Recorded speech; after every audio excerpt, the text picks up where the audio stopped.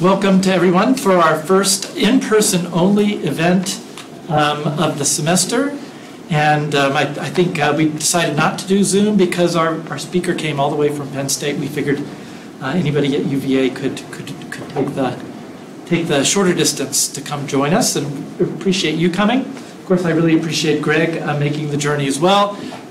It turns out it's been 18 months since we had any in-person out-of-town visitor event in the East Asia Center. So it's a cause for celebration. And it's a particular pleasure for me to host Greg, since it's given us a chance to have a reunion of sorts after about 40 years. So back in the 1984-85, the two of us were both assistant language teachers in Kumamoto Prefecture, the program now known as JET. And so we saw each other occasionally during that year. And then he went off to do graduate study in Hawaii and Southern California. I went off to do graduate study in Oxford. And even though we both ended up in Appalachia of a sorts, the Appalachian foothills, since the 90s we've been teaching in our respective universities. We've only crossed paths once at an AAS conference, and so I'm really glad that we finally had an opportunity to bring him down from Penn State, where he has been professor of history since he started there in 1997. Greg has written a series of books about the history of the Ryukyu Islands, the subject of his talk today, as well as the history of earthquakes and earthquake science in Japan. His two books on earthquakes, Seismic Japan and When the Earth Roars, came out in 2013 and 2014 when the topic was hot for obvious reasons, but I figured he must have started on this project well before the Tohoku earthquake, and so that was a matter of fortuitous publication. Not so fortuitous for Fukushima. So prior to his working on the earthquake project, he had written the book Visions of Ryukyu that came out in 1999, and he returned to the topic of Ryukyu history with his 2019 book Maritime Ryukyu, 1050 to 1650. So today we're going to hear some of the research that went into that book and some new material that he's been working on as he continues to study and write about the Ryukyu island chain. I think you're going to be interested not only in what he can tell us about the history of this region, but also in some of the innovative methods he's been using, including new archaeological finds that he incorporates into his historiography. So thank you very much, Greg. Look forward to your talk. Thank you for that wonderful introduction, and thank you all for being here. And it's just so nice to be doing in-person talks. So I'd like to thank Len and Brian for making this possible and for all the difficult logistics, because I know that so many things go into this. I'll stand back here without my mask so my breath can't possibly reach you. And I'm going to read from a script because otherwise it can be dangerous. I'll just get going and everything's connected to everything else. And so I wanted to keep it within the time period. So to kind of discipline myself, I'll read from the script. The problem is, can I do it without glasses? I'm here just in case. Now I'm going to repeat just a little bit of what you heard. I'm just going to contextualize my work, some of the same things you've just heard. I'm a historian of Japan, broadly defined, and my early research combined an interest in intellectual history with an interest in the Ryukyu Islands. And one result was the 1999 book, Visions of Ryukyu. And that book dealt with the 18th century and with royal ideology. And at the time I didn't realize this, but now looking back on it, it may, put the glasses on. This book probably also documents the earliest round of ethnogenesis in the Ryukyu Islands. Well, that's a future topic that I'm going to tackle at some point in a very systematic way, I hope. Albeit an ethnogenesis limited to elite people, not ordinary people. And if I were to rewrite the 1999 book, the middle chapters would all be the same, but I would reframe it in the introduction and conclusion based on what I now know about early Ryukyuan history. Having worked on Ryukyu since the 1980s, I became burned out on this topic, ready for something entirely different, and a fortuitous encounter with a seismologist introduced me to earthquakes. And so between 2005 and 2015, that's when I was doing, that's my earthquake decade. But while I was working on earthquakes, there were scholars based in different parts of Japan who were doing some very innovative interdisciplinary work on early Ryukyuan history. So that's, I'm not aware of that at the time, but then when I come back and they say, well, what's been happening in Ryukyuan history? And I discover this fascinating, innovative work, and that really hooks me in to looking at early Ryukyu. And I had long been suspicious of the typical survey history narrative about early Ryukyu. Many of the basic points of facts just didn't seem to add up. It seemed to be almost a larger, like too good to be true or miraculous kind of thing. So coming back after a decade away, I really eagerly absorbed the recent literature, and then I've just been going full speed ahead on this myself. Maritime Ryukyu 1050 to 1650 was my initial attempt to write a revisionist account of the early, here. I should have got that. I got to get my act together here. Those are the books. It was my early attempt to write a revisionist account of the early history of the Ryukyu Islands. And among other points in it, I argue that Ryukyuan history began in the northern Ryukyu Islands. In fact, here's the arguments, some of the arguments. That Ryukyuan history began in the northern Ryukyu Islands, not the island of Okinawa. And I'll talk about that more systematically. Moreover, Okinawa's so-called three principalities, don't worry if you've never heard of them, which supposedly existed from about 1314 to the 1420s, appear to have been different brand names of what was in effect a shipping corporation based at the port of Naha, not territorial states. That's another finding. Similarly, Okinawa's so-called first Sho dynasty, these would be 15th century kings, you see them here, was actually cobbled together in the 17th century, and not all of the kings were biological relatives. So in other words, in the 17th century, they all got lined up. And another thing about these early kings is that many of them were wako. And this is a term that's traditionally translated as Japanese pirates, and I'll say more about wako later in the talk, because they're very important. All right, so few of the arguments in Maritime Ryukyu are entirely new. And some go back as far as the 1930s in the Japanese literature. Maritime Ryukyu brings together findings in the Japanese literature from anthropology, archaeology, and linguistics, as well as traditional historical sources, to create a new history of the region. And I'll talk more about sources also as we get going. The Ryukyu that appears in Maritime Ryukyu bears little or no resemblance to the still dominant image of Ryukyu among Anglophone readers, which appears in the page of George Kerr's 1959 classic that you see here.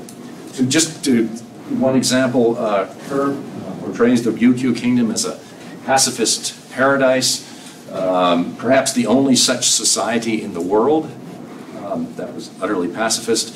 And by contrast, Maritime Ryukyu presents the archipelago as a rough and turbulent frontier region without any pacifism. In addition to advancing a variety of conclusions and arguments, in Maritime Ryukyu I note several topics in need of further research. This needs more work, this needs more work, and I've been doing that work. I continued working on these topics, and the result is a recently completed manuscript draft, which I have tentatively entitled A New Model of Early Ryukyuan History, the same title as today's talk. So my talk today will include material from Maritime Ryukyu and from the recently completed manuscript. So, for those of you who might be unfamiliar with the region, the Ryukyu Islands extend in an arc between the island of Kyushu and in the north to within sight of Taiwan in the south. So now, if you count at certain times these could conceivably be part of the Ryukyu Islands, but mostly here to there. And I'll show you a close-up in just a second. There are approximately 160 islands in the Ryukyu chain. Obviously, most of them are missing here, of which 49 are inhabited. Today's Ryukyu Islands are spread across 2 Japanese prefectures, Kagoshima and Okinawa, and the current population of the Ryukyu Islands is somewhere between about 1.6 and 1.7 million, most of whom reside in the largest island of Okinawa, right there.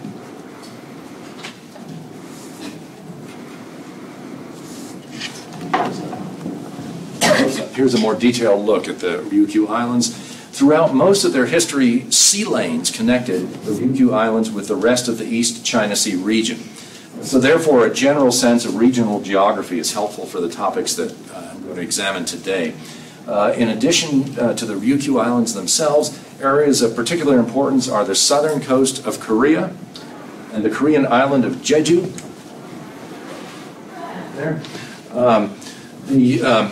So the Korean part, the Japanese islands of Tsushima and Iki, which linked the Korean peninsula and northern Kyushu. And the coastal western Kyushu in general, and actually just all the way down. So this this area here is, we'll be focusing a lot on that in today's talk. It's also helpful to take note of the size and location of the island of Okinawa. It's the largest of the Ryukyu Islands. Although in terms of sheer size, Amami Oshima is a close second, but it's even bigger than Amami Oshima there. And I want to emphasize that the Ryukyu Islands themselves are an arc of islands, and that Okinawa is one island in the Ryukyu Islands, and there's a strong tendency to conflate these two things. To say Okinawa is meaning all of this. But what I want to do is distinguish between that. There's a specific island of Okinawa, and then there are other Ryukyu islands. So one of the things that I do in my recent research is to take those other Ryukyu islands much more seriously than people often do. And also because the northern Ryukyu Islands are today in Kagoshima Prefecture. Right? So Kagoshima Prefecture is actually, you can't see it, but from Yoron all the way on up. There's a tendency to kind of just forget about them in modern or contemporary accounts, but it's actually in the northern Ryukyu Islands that Ryukyuan history in many senses begins. So there was a time when this was a flourishing and vigorous area, and Okinawa was a relative backwater. I'll get to that as well. So let me show you the periodization scheme. It's partly mine. And so the scheme shown here includes some conventional time periods, as well as some that I have modified based on my research. In my talk today, we'll focus on the so-called Gusaku era, in bold here, which is characterized, among other things, by a large-scale migrations into the Ryukyu Islands by people from Japan and, to a lesser extent, coastal Korea. And it's during the 11th century that the Ryukyu Islands became Japonic in terms of population, language, and many other aspects of culture. But, as hopefully we will see today, the story is a little bit more complicated than that. My current manuscript begins with the earliest human remains found in the Ryukyu Islands. That's a model of them. And for that matter, in all of Japan. It's the oldest remains anywhere in the Japanese islands, broadly defined. 2 leg bone fragments from a young girl that are between 32,000 and possibly as old as 36,000 years old. And the narrative in the recent manuscript continues with the establishment, and it goes up to the establishment of a centralized state roughly in the 1530s. I don't really dwell on the leg bones all that long, but so that's the current manuscript has this very, very broad sweep. I'm trying to document every group of people that was ever in which island that we can possibly detect, starting with the leg bone and moving forward from there. And so in the Q&A, I'll be happy to address any questions or comments you might have about any period of Ryukyuan history. I've worked on the modern era as well. So if you want to talk about something outside of this time period, that's fine as well. From the mid-14th, put the slides here. From the mid-14th century onward, a few Buddhist priests from Japan and some merchants from southern China lived in the Ryukyu Islands, typically as temporary residents. These people took care of whatever correspondence was necessary for trade purposes. However, there is no evidence of written documents being used in connection with any domestic government administration until the 1500s, actually until well into the 1520s and 30s. Therefore, to understand who migrated into and who dwelled within the Ryukyu Islands at different points in the distant past requires using other types of physical evidence. So, let us now consider a relatively simple and revealing example that consists mainly of rocks and trees. Rocks and trees as historical evidence. Of course, not just any old rocks and trees. All right, so now, let's take a look. These photos come from the Korean island of Jeju, as well as mainland South Korea. Notice the simple rock walls surrounding prominent trees, or in the upper right example, a small grove of trees atop a high point in the landscape. Some of the trees are encircled by hemp rope, and some have pieces of clothing hanging from their branches. You can see the clothing here. Offerings of fruit are found in some locations, and if any structure is present other than the stone fence, it is small and simple. These are a type of sacred grove known generically as dong or dongsan, and with the latter term just means dong mountain. Among other things, cutting or breaking branches of anything growing in these groves is prohibited. The deity will be very upset with you if you do that. Rites at these groves are typically conducted by women.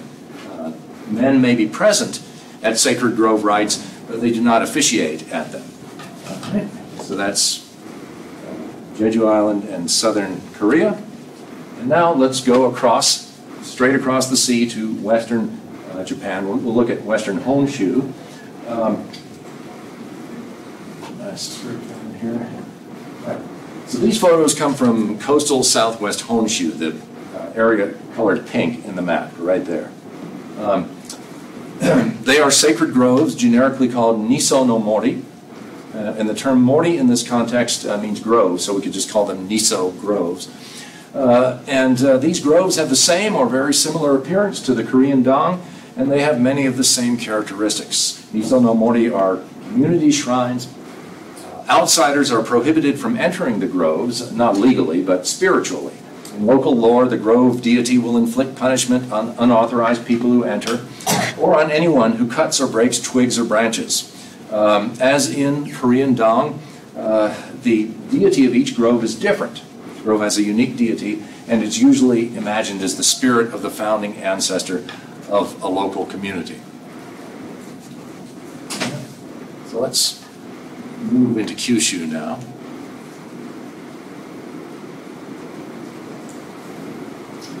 And we'll go down to Kagoshima Prefecture, the Satsuma Peninsula.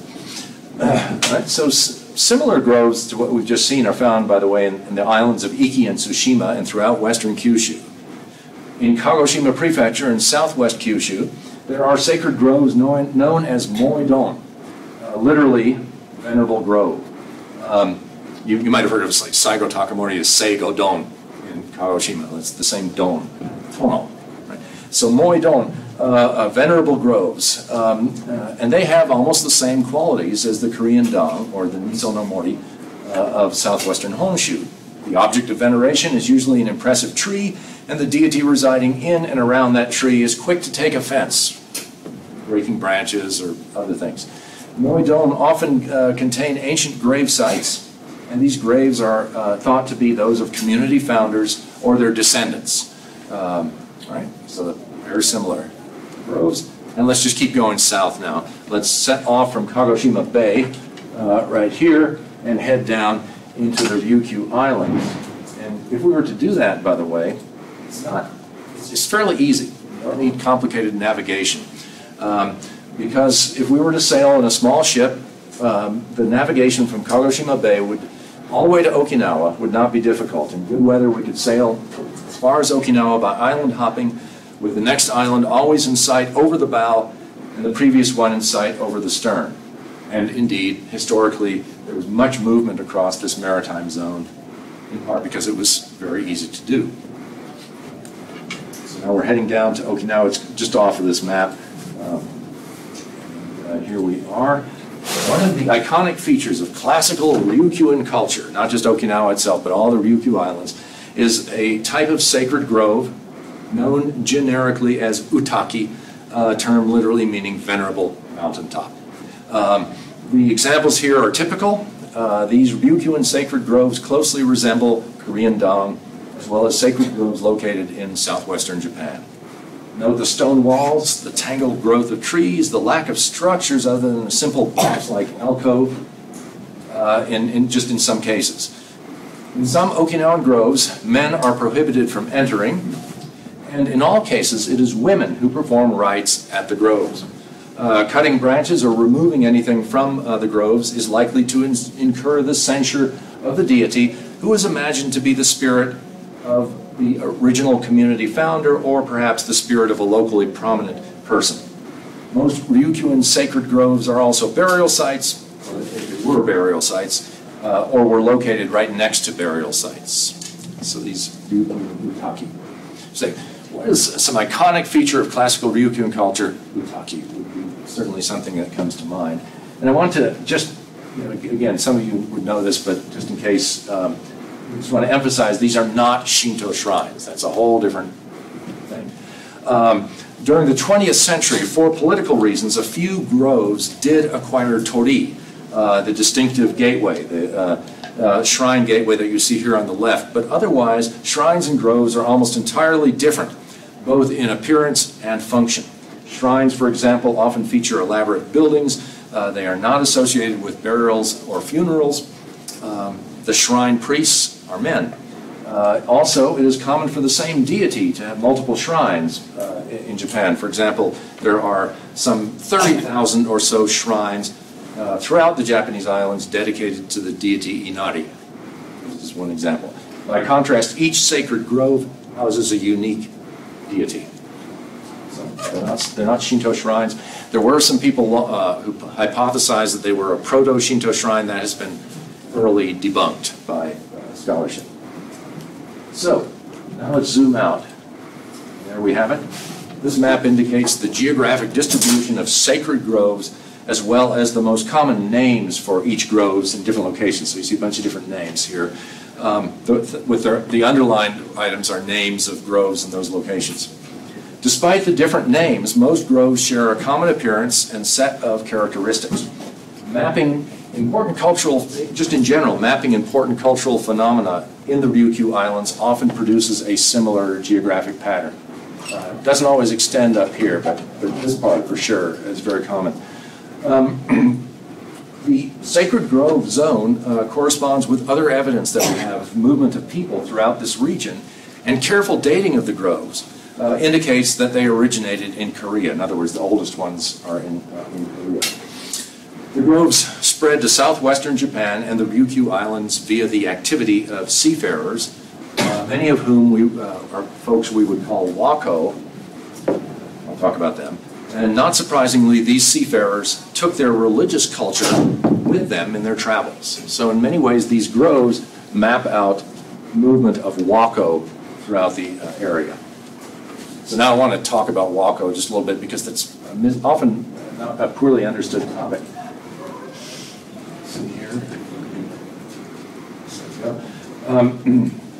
This image you see here is the stereotypical image, and it's not wrong, it's just that it's not the whole picture.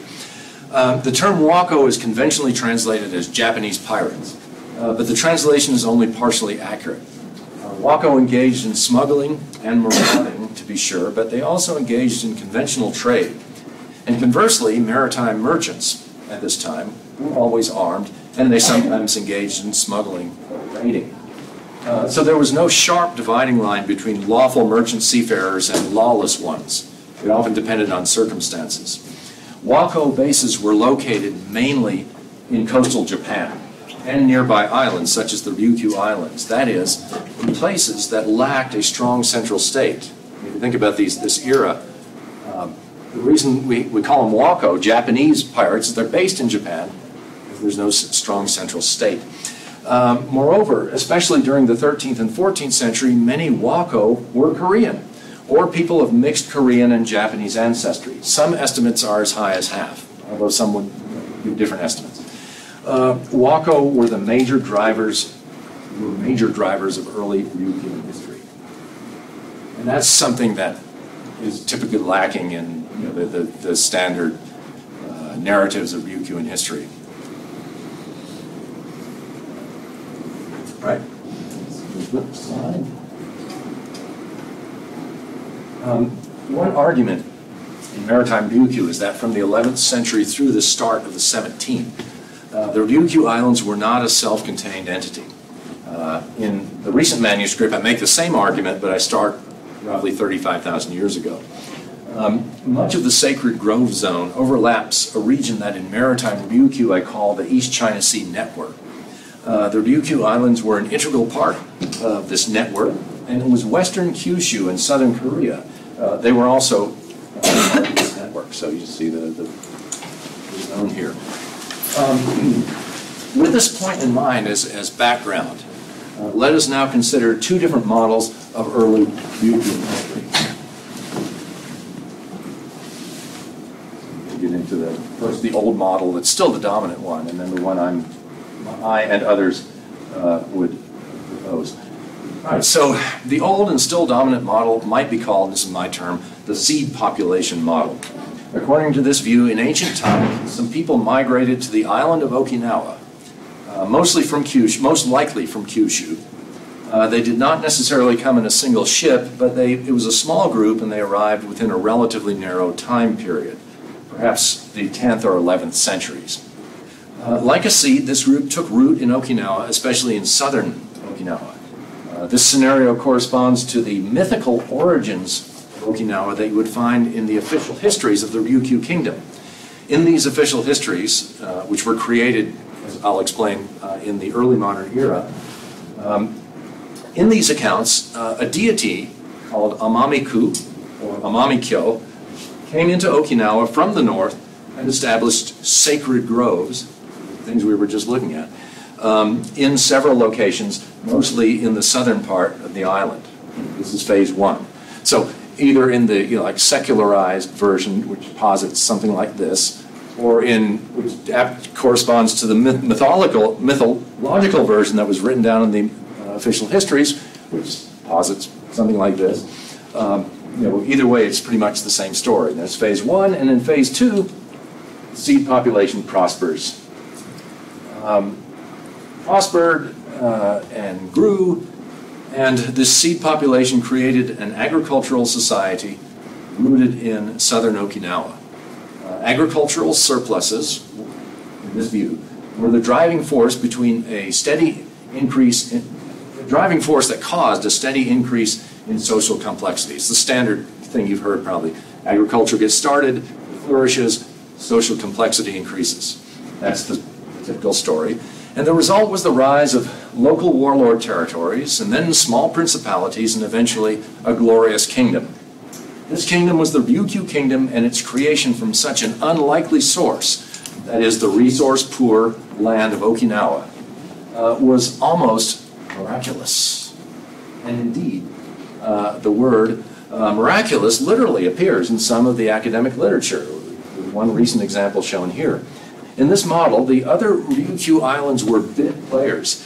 They became part of the Ryukyu kingdom by conquest, but the part about conquest tends to be minimized in the standard story in favor of an assumption that Okinawan culture is synonymous with Ryukyuan culture in general, and it was only natural that the island of Okinawa controls the rest of the Ryukyu islands.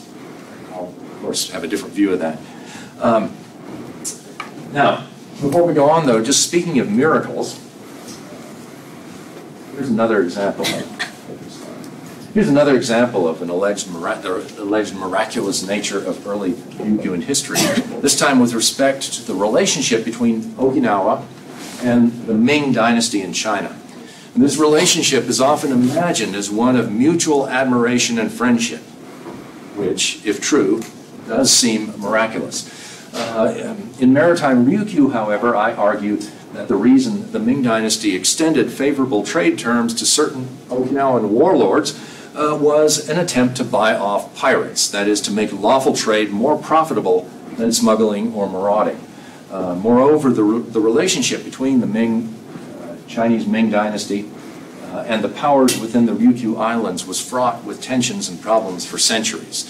And in Maritime Ryukyu, you can read about that in lots of detail if you're interested.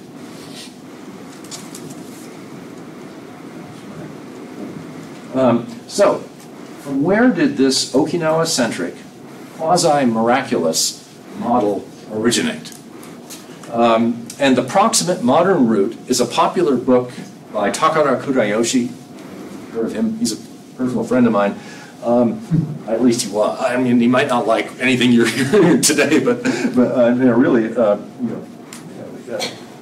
hate to say anything negative about his work. But anyway, he wrote this popular book in 1980 called Ryukyu no Jidai Oi Naru Rekishi zo Megute, or The Era of Ryukyu in Search of the Big Historical Picture. Right, so that's the proximate source of this model.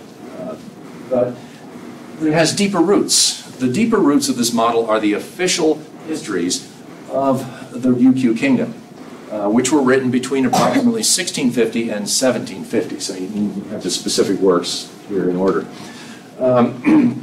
Most modern survey histories rely, to a fault, I would say, on these works. Informed by classical Chinese historiography, the official histories present Ryukyu's story as a morality play, in which righteousness ultimately prevails. With some modification and adjustment to fit modern conceptions of cultural or ethnic identity, the same basic format has informed most modern histories of Ryukyu. In other words, it's not exactly the same as this, but this forms the basic framework.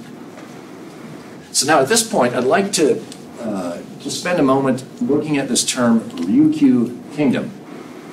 Very popular and common term. Just problematize it slightly. So perusing the titles of the many modern and contemporary surveys of Ryukyu in history, it's striking how often the term Ryukyu Okoku, that is, Ryukyu kingdom, appears in both the titles and the cover art. In recent decades, the mantra-like intoning of this Ryukyu kingdom has become the norm in much of the literature, the written literature about Ryukyu. But it's important to bear in mind that this term is mainly used in the island of Okinawa. Right now, as people might talk about this. There it is closely connected with tourism. The term is also very common in the Anglophone literatures, and I confess to having contributed to that usage in my younger days. Something I would change if I were going to rewrite that 1999 book. I would qualify it. Now, to be sure, I'm not saying there wasn't a kingdom. From the 1370s, there was a sizable group of people residing in Okinawa who Chinese records call Wang. So there's a Chinese word, Wang, and we always translate that word as king in English. It's just automatic. They don't mean the same things completely. Right? So, and in addition to these Wang, or kings, there were multiple of them in Okinawa from the 1370s. From about 1500 or soon thereafter, certainly from the 1520s and 30s, we find a strong centralized state. It develops in Okinawa. It's based in southern Okinawa in Shuri, which is near the port of Naha. And the head of this state was a king. So from the early 1500s onward, the Ryukyu Islands were indeed a kingdom, more or less in the modern English sense of the term. So it's not like it didn't exist, but I'm trying to explain that there's a little more to it than just that. And this gets back to the point that Okinawa does not equal the Ryukyu Islands. Outside of the island of Okinawa, the term Ryukyu Kingdom would today be understood by people. It would not, however, carry positive overtones for people familiar with local history. The term Ryukyu Kingdom has a relatively benign ring to it, in English or in Japanese, but it is important to bear in mind that this kingdom was also an empire. It was created by military force, held together by military force, and its central government extracted heavy taxes from those living within its territories. Other islands occasionally tried, without success, to break away from Okinawan control. Shown here is one of the more famous local heroes of that resistance, Oyake Akahachi of Ishigaki in southern Ryukyu Islands. And in the year 2000, the city of Ishigaki sponsored an event to mark the 500th anniversary of his death. He died in 1500. And this event has developed since 2000 into an annual Akahachi festival. This guy is wildly popular still to this day in the southern Ryukyu Islands. So, in Maritime Ryukyu, I devote 2 chapters to examining aspects of the Ryukyuan Empire. This discussion includes putting some of the major literature about empires in general into dialogue with the circumstances of the Ryukyu Islands during the 16th century. More recently, the National Museum of Japanese History has taken up this same perspective. And I did slip a copy of Maritime Ryukyu to one of these together. The exhibition here is entitled Maritime Empire Ryukyu, the Middle Ages from the Perspective of Yaeyama, Miyako, and Amami. In other words, from the perspective of Ryukyu Islands other than Okinawa.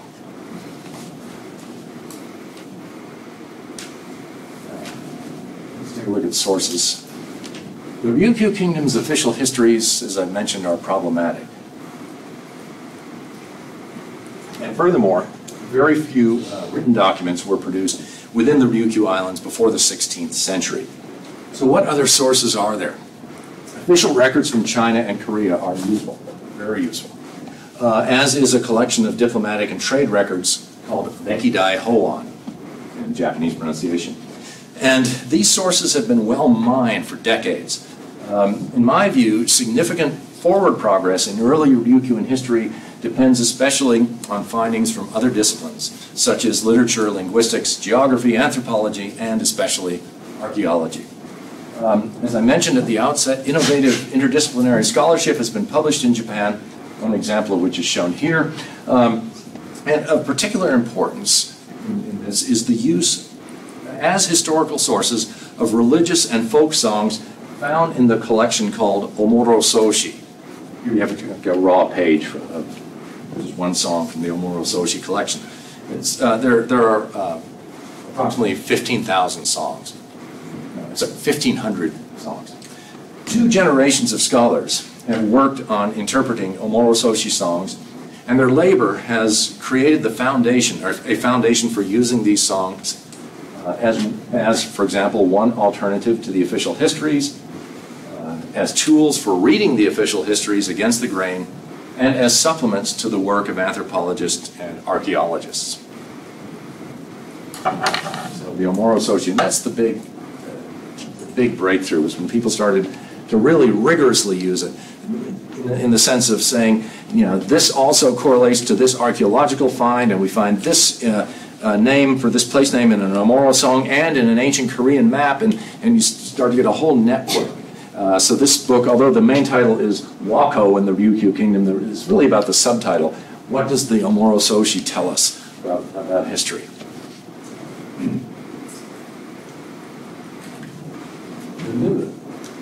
The new model of slides too quickly. Just as the seed population narrative was becoming popular in the early 1980s, archaeology began to challenge it. In 1983, for example, researchers discovered the first of what would eventually become the remains of over 100 kilns on the northern Ryukyu island of Tokunoshima. These kilns were of Korean design, and they produced high-quality earthenware known as kamuyaki.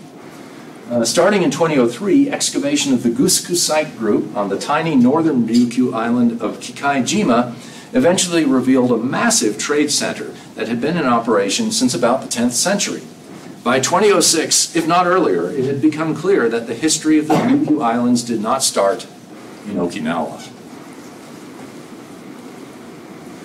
So, the new model of early Ryukyuan history that I propose, relying on many other people's work, I should add, it's not like I just came up with this, is more complex than you can probably tell from the currently dominant one.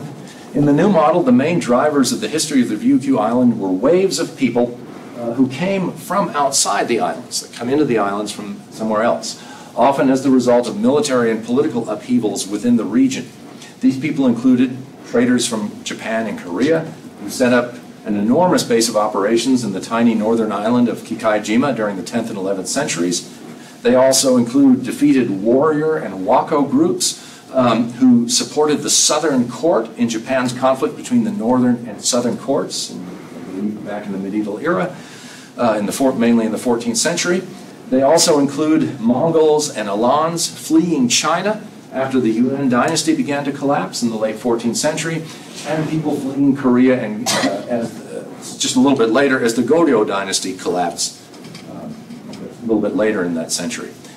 Indeed, the first person to appear in Chinese records as holding the title Long, or King, in Okinawa almost certainly came from Korea. Or Shohashi, the person typically credited with unifying Okinawa under a single king, and I might add that I would regard that as inaccurate, came from Sashiki in Korea. Founded Sashiki in Okinawa. And Sashiki is right near Yatsushiro. That's the big city today. The deepwater port of Naha in Okinawa also functioned as a regional center for human trafficking, and all of the Ryukyu Islands were home to wako. At least as important as any people we could name were groups whose presence in the Ryukyu Islands is attested by pottery, skeletal remains, and other physical evidence.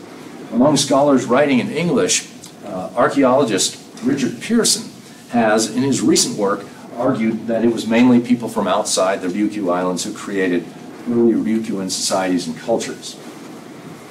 So at least Richard Pearson would also be, at least roughly, this new model advocate. This new model situates the Ryukyu Islands within the East China Sea and examines the diverse peoples who migrated to and through the various islands. Moreover, these islands were trading and raiding societies, not agricultural societies. That's an argument I make in gory detail in the recently completed manuscript. I actually have to simplify that a little bit. And to repeat an earlier point, they were never isolated, at least not until the early 17th century. Kind of a big change. Okay, now we've seen sacred groves.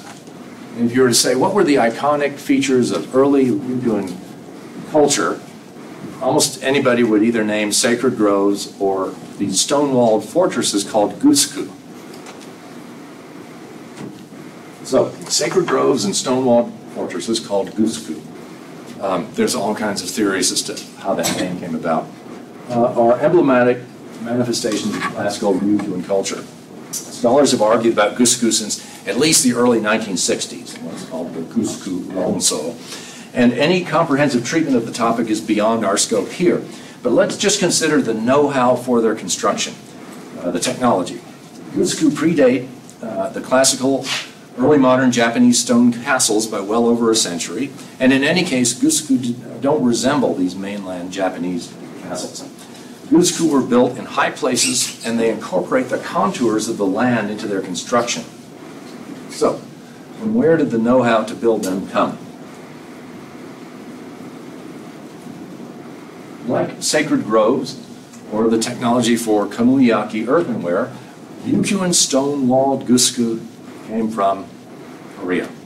Not the stone itself, of course, but the idea, the designs, the technologies for processing the stone and making it into impressive fortress walls.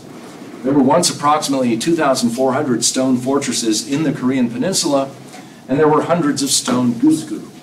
in the Ryukyu Islands. And by the way, there's also a different type of gusku that don't have stone walls, but let's not worry about that. Like sacred groves, Ryukyu and stone gusku closely resemble their Korean counterparts in most respects. Here we go. And I've looked at hundreds of photos of this. Several larger Okinawan gusku, typically called castles, when you get big enough, they're called them castles, included structures with roof tiles made from Okinawan clay, but which were otherwise nearly exact copies of Korean roof tiles. One of these sites, Urasoe Castle, was home to a group of seafarers who came to Okinawa from Korea in about 1350. They disappeared rather suddenly amidst fierce warfare during the 1390s, but at least one of them made it back to Korea and appears there in official records. Korean-style mountain fortresses were also built in mainland Japan, mostly in northern Kyushu. However, they are much older than the Ryukyuan examples, and in the Japanese case, it was refugees from the Korean kingdom of Baekje who oversaw the construction of these fortresses in the 7th and 8th centuries, so way, way back. So, therefore, it's remotely possible that the design of Ryukyu and Gusku reflects some indirect Japanese influence, Korean Japanese influence. However, the Korean-style fortresses in Japan had long been in disuse by the time that the stone-walled Gusku appeared during the 12th and 13th century within the Ryukyu Islands. It is even less likely that China was the source for this Ryukyuan fortress technology, because Chinese castles are typically built from bricks and were situated in plains or other flatlands, an entirely different design. Moreover, few Chinese people traveled to or resided in the Ryukyu Islands. This is an important point. The flow of people is constantly in this direction, and there's a little bit in this direction, but not much. In short, all indications are that the stone-walled Gusku were another Korean technological and cultural contribution to the Ryukyu Islands. One argument that I advanced to some extent in Maritime Ryukyu, and much more thoroughly in the recent manuscript, is that the Korean peninsula was a major source of early Ryukyuan culture, and to a lesser extent of people. The main link was Wako, the marauding and trading seafarers who brought many Koreans to the Ryukyu Islands in connection with human trafficking. But moreover, as you may recall, Wako ranks themselves included many Korean people. That's why the Wako raids against the Korean coast were so effective. Written accounts by shipwrecked Koreans who passed through the Ryukyu Islands indicate the presence of Korean communities in the Naha area as late as the middle of the 15th century. Like actual communities of Korean people that have been verified by Korean travelers. Another point that I emphasize is that until the 17th century, the Ryukyu Islands were part of broader regional networks of trade and migration. I've actually said that many times, but that's obviously an important point. So in the recent manuscript, I propose a hub and spoke model as the best way to make sense of the trade and cultural exchanges within the East China Sea region. So shown here is a relatively simple iteration of that model in the 11th and 12th centuries. If you move into the 13th and 14th, it gets much more complicated. So I used a relatively simple one because that way it's easy to see. This hub and spoke model is useful both for understanding early Ryukyuan history, and it's also probably applicable to pre-modern trade in other regional contexts. And you can move it around, so we can make like Ningbo, a major port here, that could become a major hub, and then you'd have a different configuration of spokes and such. So in the diagram shown here, the two hubs were the port of Hakata in northwest Kyushu, today's Fukuoka City, as well as the northern Ryukyu islands of Kikaijima, Amami-Oshima, and Tokunoshima. A term I came up with was Northern Tier Islands for this group. Korean trade ceramics and other products from Korea came into the Ryukyu Islands typically via Hakata, but also possibly via a more direct route. Chinese trade ceramics and other products came into the Ryukyu Islands via Hakata. All right, so here. But it is also possible that Chinese ships occasionally stopped in the region of Motaimatsu, right there, in southern Kyushu on their way to Hakata. So they would actually travel often by island hopping. There's some pretty good evidence that they would stop here sometimes and do some business before going on to Hakata. So in one way or another, and often in multiple ways, the Ryukyu Islands were linked into the coast of China, the Japanese island of Kyushu, and thus the rest of the Japanese islands, and southern Korea. Now, the Ryukyu, just a little bit about the economics, the Ryukyu Islands themselves provided valuable marine and tropical products, including several types of seashells that were valuable, the raw material for making mother of pearl, which comes from one particular type of seashell that has a very limited distribution, sea turtle shells, palm fronds, and redwood, just to name a few of the major items.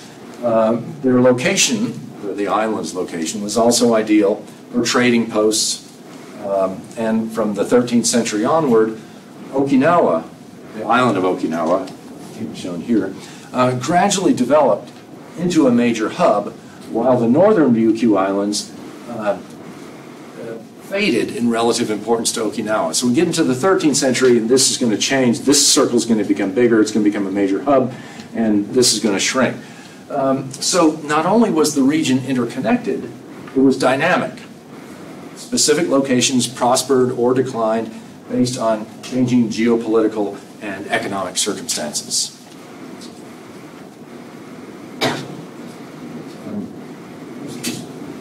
Just right. Discipline myself. The script. All right, so finally, zooming out and looking at the larger picture. And there's actually many ways to zoom out and look at the larger picture. I would say the early history of the Ryukyu Islands is fascinating, a fascinating story of diverse peoples and cultures coming into some or all of the islands. Some of these folks, such as the Jomon and Austronesian peoples, and the Austronesian people, by the way, were mostly in the southern Ryukyu Islands, but they also got into the northern ones, I argue in the upcoming manuscript. At least in the case of the Austronesian peoples, some aspect of their culture survived and persisted even into the 20th century. Just to name three examples, include some origin myths whereby humans came from a primordial hermit crab. You didn't know that humans came from the great hermit crab. And that's Southeast Asian mythology, it's Austronesian. And that's very prominent in the Ryukyu Islands. A distinctive treading cultivation for red rice. The red rice itself and the way of cultivating it by having animals tread the fields. It comes as an Austronesian custom coming up from Southeast Asia, island Southeast Asia. And the practice of postpartum sweat baths for mothers and babies. They call it literally cooking the mother and baby. That is another Austronesian custom. There are many others, but those are some well-known ones. This basically lays it out. There were people, of course, even earlier, like that leg bone. But in terms of people we can actually trace from their remains and pottery and things like that, we have these groups. And then this Gusku era is this major disjunction where the previous populations here have shrunk to a very small number, and then you get this big influx from up north and the Japanese islands, and to some extent from Korea, coming in, and going forward, then you have Japonic Ryukyu, but then also receives influxes from all sorts of political disruptions of the region. And you get this very complicated and fascinating story that's very simply described here in this chart. And notice that the central state is pretty far off in this. For most of the time, there is no central state. And then at some point, I'm going to try to pull down exactly when we find ethnogenesis and how we define it and where it happens and things like that. So anyway, I will stop at this point. I could ramble on forever and ever, but I figure you've got questions and comments, and it doesn't have to be this time period. It can be anything else. I'd be happy to for that right now. Yes.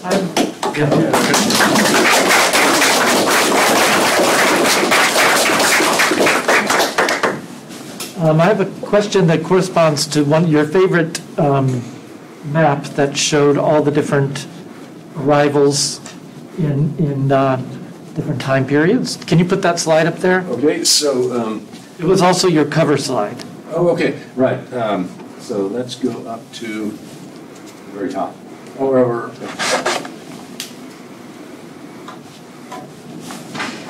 There, that one. Yeah. Yeah. So I'm wondering which of those colored arrows actually fits the original seed story that became the dominant narrative. You're saying it's much more complex, but at least one of these possibly supports the old story. And I just wondered if you can hone in on that. Actually, none of them do, because the old story, here's why. I mean, the old story is that a group from probably Kyushu, probably northern Kyushu, but some people would argue maybe a little bit like in the Yamaguchi area or something, so based on usually on linguistic evidence, that a group from here, not just one ship, but some ships over a century or so, 10th, most likely 11th century, came down to Okinawa and settled there, and then spread outward from there. But notice that I'm pointing to Amami Oshima. All right, here's Okinawa. They come down to Okinawa, and that's the problem: is that the earliest vigorous activity in the Ryukyu Islands is actually in Japan.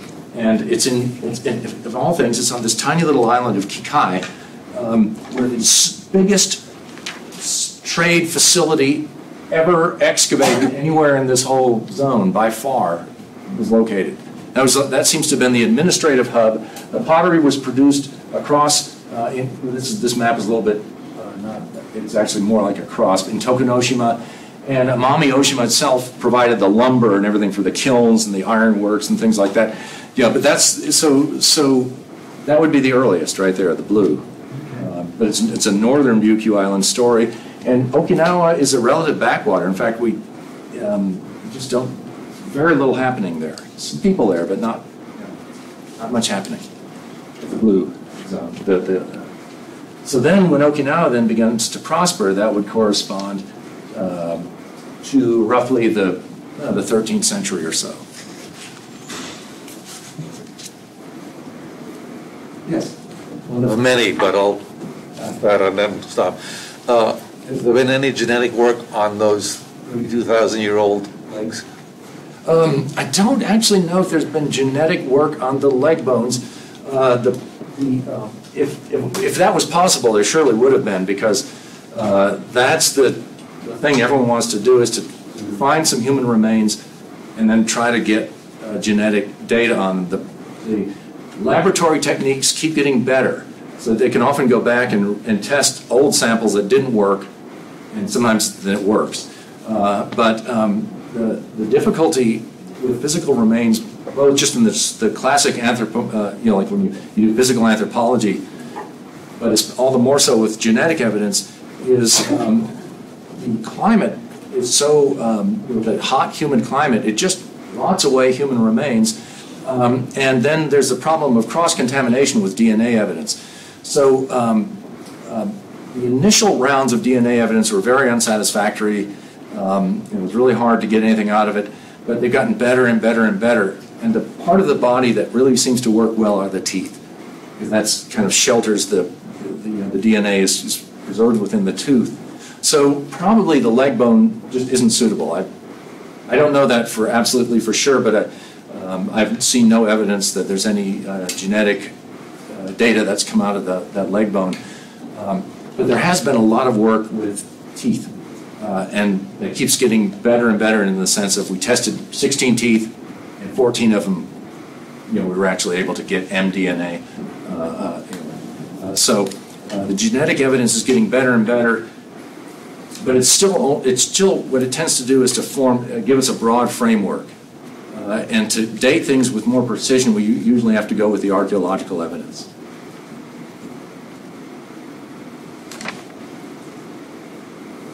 Yes? So did the Okinawan language sort of reflect these Korean and Taiwanese influences? And then can you also touch on like the state of the modern Okinawan language with respect to Finn and Japanese? Yes, all right. So So if you were to go to Okinawa and speak Southern Okinawan, if we specify that, because Northern Okinawan would not be understandable, like in Naha, well, no one would understand you. It's sort of like going to Hawaii and speaking Hawaiian. There might be someone who would understand you, and if you looked long enough. So it's a language that's not dead, but it is. People are worried that it's going to become dead, and it's enjoying a revival almost out of desperation, but initially. But then, as it revives, people find it as a compelling thing to study. So you can find Okinawan language classrooms and so forth in Okinawa today, or even in Hawaii. And it's based on the Okinawan that was spoken in the Shuri Naha area. So the Japonic languages, and this is a term that a guy named Leon Seraphim coined, and he was tremendously helpful in Maritime Ryukyu.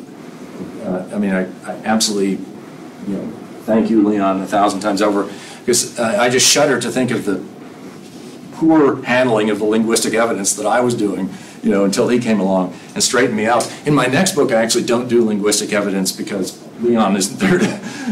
But anyway, he coined the term Japonic languages, which is all the other linguists have taken up and said this is a great term. That means from Yonaguni all the way up to Hokkaido, and there's all these different Japonic languages. So Japonic language family. And so the Ryukyuan languages are part of that Japonic language family. There is both a biological, like in terms of plants and animals, like different flora and fauna, gap right about here, and also the Kuroshio current comes flowing through here in a very strong way. And there's also kind of a linguistic gap where you get Kyushu dialects of Japanese from about here on up, and you get the Ryukyuan languages from about here on down. There are, now how many different Ryukyuan languages are there? That depends on who you ask. Generally speaking, the northern Ryukyu islands, each island has a different language, but they're mostly mutually intelligible if you make an effort. However, when you get to Okinawa Irabu, it's not. And then northern Okinawa has a particularly peculiar language. It's Japonic. Some people are actually postulating that maybe it's that Mongol influence, but we really can't say. It's just the Nakijin language. There's just really quickly, there was even a case of like a mysterious ship that pops up here in the 1700s, and the local officials send word down to Shuri that we can't understand the language of anyone on the ship. So they send some officials up to investigate, and the officials from Shuri not only can't understand the language of the people on the ship, they can't understand the local officials in Nakijin. That's why standard Japanese is what everyone uses, because that's really inconvenient to have to switch languages so often. And then down here is another set of Ryukyuan languages, which are Japonic, but they would not be intelligible if spoken here. So this is a case of, you could call them dialects if you wanted to, but if you take just the rough and ready rule of thumb that a dialect would be something that is at least partially intelligible, mutually intelligible. And if it's not intelligible at all, then it's a separate language. Like you could say English and Dutch are dialects, German, they're not. So what about English and Frisian? Listen to Frisian sometimes. It's the closest language to English that isn't English. So where do you exactly draw the line? But most will agree that the Ryukyuan languages, plural, are languages that are in the Japonic family. And then the language of southern Okinawa, there used to be two, but they've merged into one, is there. And if you study it, one of the things, I would sometimes play some Okinawan in a recording to students. I sometimes give lectures to students in a university in Tokyo. And if this is the topic, I say, now let's listen to just a simple conversation in Okinawan. What are they struck by? It sounds like Korean. They say. It just weirdly does, in these recordings. But it's if you study it, it's the words look really similar. It's just like if you studied German, Dutch, and English, you're going to see lots of words that look really like, that's, but of course it's not similar enough to actually be mutually intelligible. So a little bit about the linguistic situation. Yes. Professor, you just said that Ryukyu was an empire rather than a national state, and we know that Ryukyu has never been a national state. Then do Ryukyu people have a national identity? And nowadays in Okinawa, there's a group of people, they want independence. And I'm wondering, this kind of consciousness is a product of the gap between the official nationalism on mainland Japan and the local nationalism in Okinawa, or it's just a product of the Ryukyu as a national identity?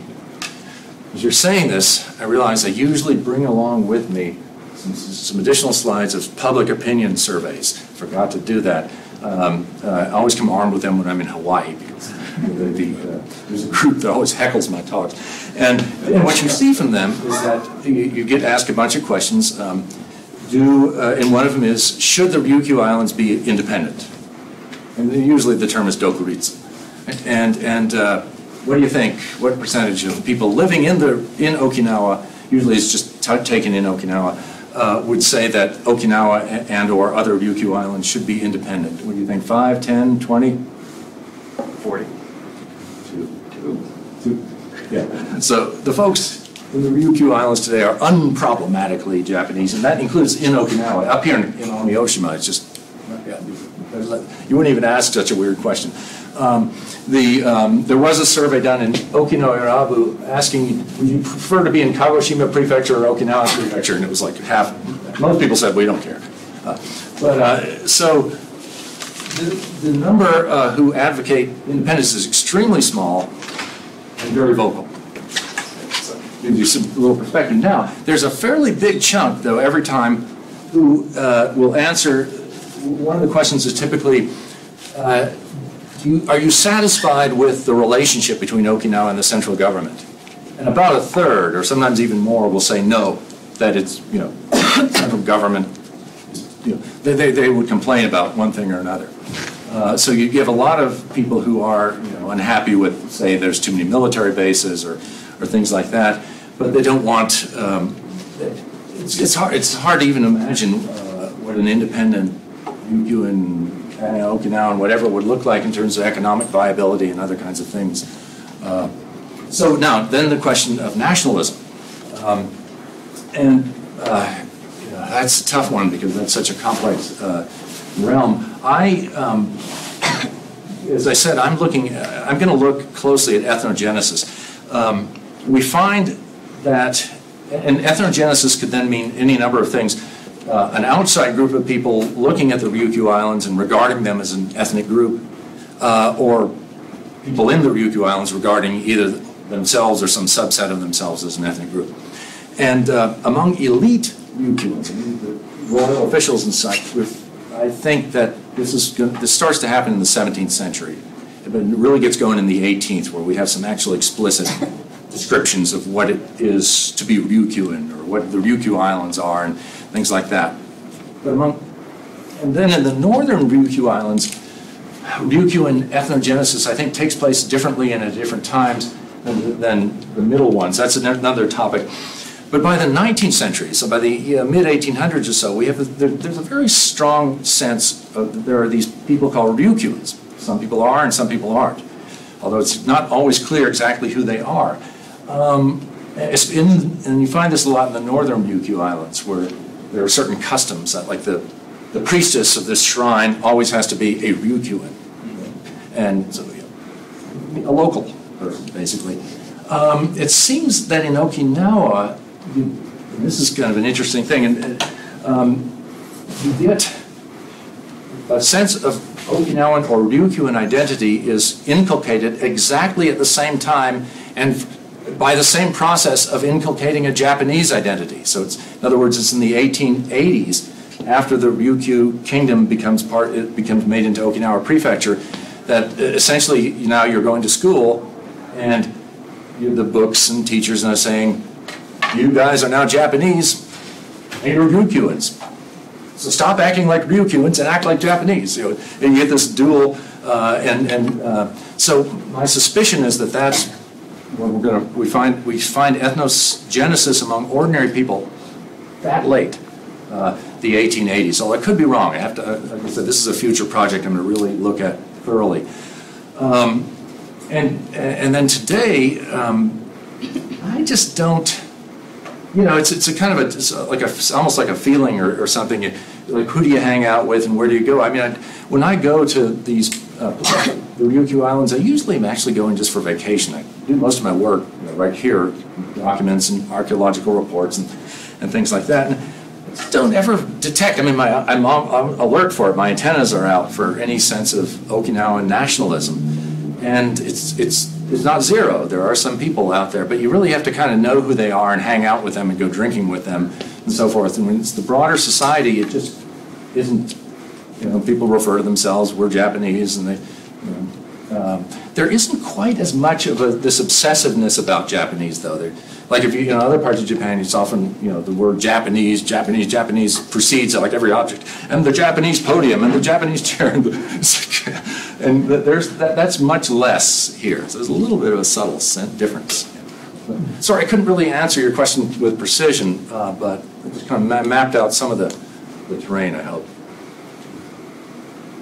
Yeah. It's a title like Ainu people, and people are descendants from Jomon people. How come as like people are so different from Ainu? Okay, and the short answer is because they're not. That's the Hanihara hypothesis. You're familiar with that term, the Hanihara? Oh. Okay, so it's a guy named Hanihara Kazuro, physical anthropologist, and he proposed that and this actually comes from an older hypothesis. Let me get that final slide up. It'll make it a lot easier to explain. So he proposed that Jomon people from Kyushu. I got to back up. So some of you may, at least some of you know this, but some of you don't. That if you're looking at the origins of the people who populated the Japanese islands, we have these Jomon people, and they've been there as long as some would say 10,000 years. There's all these different dates on the Jomon era. And then there are Yayoi people who come in from the Korean Peninsula through northern Kyushu, and then they spread out. And it's these Yayoi people who bring a lot of the pottery and physical culture that comes later to be regarded as Japanese, and they're also going to bring the languages that will, again, people argue about exactly which and how it happened, but they're going to bring the Japonic languages. So it's these Yayoi people who come in and then live with and maybe conquer or absorb or whatever the Jomon people. That makes Japan Japonic, it's very simply stated. So this hypothesis that is very popular, very prominent, was that the Jomon people come into the Ryukyu Islands and Hokkaido. And that then it's a little more complicated up in Hokkaido, but they will eventually become Ainu up in Hokkaido, and they become Ryukyuans in the Ryukyu Islands. Now, I don't know about the Hokkaido situation, but this is what sinks that hypothesis in the Ryukyuan case. We've got really good evidence that the folks who are living in Okinawa and northward, who are mostly of Jomon derivation, as well as the people in the southern Ryukyu Islands who are Austronesian, their populations precipitously decline as we're coming in toward the 11th century. And then we have these waves for almost a century of northern people coming in, mostly from the Japanese islands, but some from Korea for reasons we've seen. And they swamp out this small population of Jomon people. Now, did they kill them, or did they just marry with a few of them who were there? Or, we don't know, but the difference is huge. And this shows up very dramatically in DNA evidence and physical evidence and so forth. That's why I've really emphasized this is a discontinuity. So that's partly why these two groups are so different, they aren't actually Jomon derived. There's a little bit of Jomon DNA coming through here, but yeah. And that's the discovery of the Gusku era archaeologically and from some other disciplines, roughly throughout the 1990s. That's how recent. The Hanihara hypothesis comes along in the 1980s. So that's what really sinks it in the Okinawan case. So in the recent book, I talk about that at some length. Does that make sense? Maybe one last question? I'm curious to know how Okinawa was influenced by more south countries like Taiwan, Southeast Asia. I know you talk mainly about the relation to the Korea. Right. Yes. But how the Okinawan culture, because I think there's some language also influenced by, let's say, Indonesian, for instance. That would be the Austronesian impact. So in terms of language, we don't actually know. It would be fascinating to know. We just don't know what languages were spoken in the Ryukyu Islands prior to the Gusku era. Almost certainly in the southern Ryukyu Islands, it was some sort of Austronesian language. And the connections with Taiwan and the Philippines are many in terms of archaeological evidence. Even things like tooth ablation. This is one of the weirdest things. I don't know why ancient peoples did this. They would yank out a healthy tooth. That would be so much fun. But always the same tooth. You know, this group yanks out this tooth, and this group yanks out that one. And so that's a really great piece of physical evidence. Then we find skeleton, a skull, tooth out. There were all kinds of links between Taiwan, Okinawa, and Tanegashima, of all places, the Satsunan Islands. And so there were, this is one of the things I argue is that the Austronesian peoples were not limited only to the southern Ryukyu Islands. We can find through tooth ablation evidence and all sorts of cultural evidence that go all the way up to the edge of Kyushu. There's a profound cultural influence of them, but linguistically, I don't think, again, we'd have to ask a linguist. There are some linguists or anthropologists posing as linguists who have argued that certain place names in, like say in Kagoshima, like Ibuski or Ijuin, or anything with an E as the first, which is kind of an odd sounding name, that's Austronesian. There is some argument to that effect, but I can't really evaluate it because I just don't have the knowledge of Austronesian languages. So yeah, there's some of that that we can find, although it's greatly muted by this huge Japonic influx that happened in the 11th century. Can I ask a final loaded question? Okay. So the Senkaku Diaoyu Islands have absolutely no physical, cultural evidence that would indicate whether they're part of the Ryukyu or not? Correct. Here's the thing about them is, and this actually, I'm glad you I think I can just basically briefly explain what's going on with them. I mean, of course, there's the modern situations going on with them, but these islands were uninhabited. They are today, and they were never inhabited. If you look at them, you can see why. They're just rocks. But they're dramatic rocks that rise out of the ocean, and I don't have the map here, but you look on old maps, and they're on everybody's map, because if you're going to go across from either Okinawa or our southern Ryukyu Islands across to Fujian or somewhere in southern China, you can use these rocks, just like the islands in the northern Ryukyus where you see one ahead of you and one behind you. You can use these rocks for navigation purposes. As long as you hit those rocks and see them, then you go that way and you'll go right into the area of China that you want to go. So all of the old Chinese maps have these rocks on them. All the old Japanese maps have the rocks on them. All the old Korean maps, they're on everybody's map because they were useful navigational aids, and therefore, a huge part of this argumentation is, you see, it's on our maps.